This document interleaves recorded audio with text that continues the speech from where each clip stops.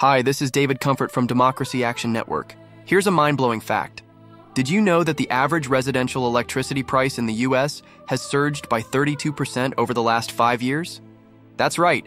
As we grapple with rising costs for essentials, our electric bills are climbing at an alarming rate, and it's not just a passing phase. What's actually wild is that this surge is driven by a perfect storm of outdated infrastructure, skyrocketing demand from AI data centers, and severe weather impacts. Ever notice how our aging power grid is like a two-lane highway trying to handle rush hour traffic? As Senator Mike Lee aptly put it, the grid was built decades ago and is now struggling to keep up with modern demands. This congestion forces us to rely on more expensive, less efficient energy sources, driving up our bills. What if I told you that AI data centers consumed about 4% of our nation's electricity in 2023, and this could double by 2028? That's a staggering increase. These power-hungry facilities are not just tech marvels. They're also a major contributor to our rising energy costs. And while we're investing in these technological advancements, the costs are being passed directly on to consumers.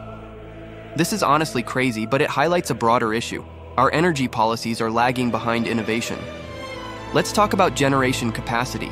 The country's largest grid operator is raising prices to encourage more power plant development. This is a classic case of trying to fix a problem by charging more, rather than addressing the root causes of our energy crisis. And then there's the red tape. Energy projects face bureaucratic delays that slow down necessary upgrades and expansions.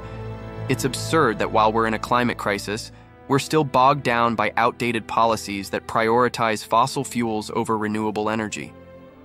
Speaking of renewables, U.S. investments in this sector plunged by 36% in the first half of 2025.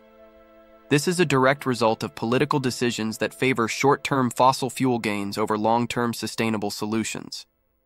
As we look at these patterns, it's clear that the rising electric bills are not just a personal burden. They reflect a systemic failure that we must address together. The reality is that while power bills may not be as visible as gas prices, they are just as impactful on our wallets. So, what can we do? It's time to demand better infrastructure, smarter energy policies, and a commitment to renewables. Together, we can turn these puzzles into solutions for a sustainable future. Please like this video and subscribe to our channel. It would help out a lot. Peace.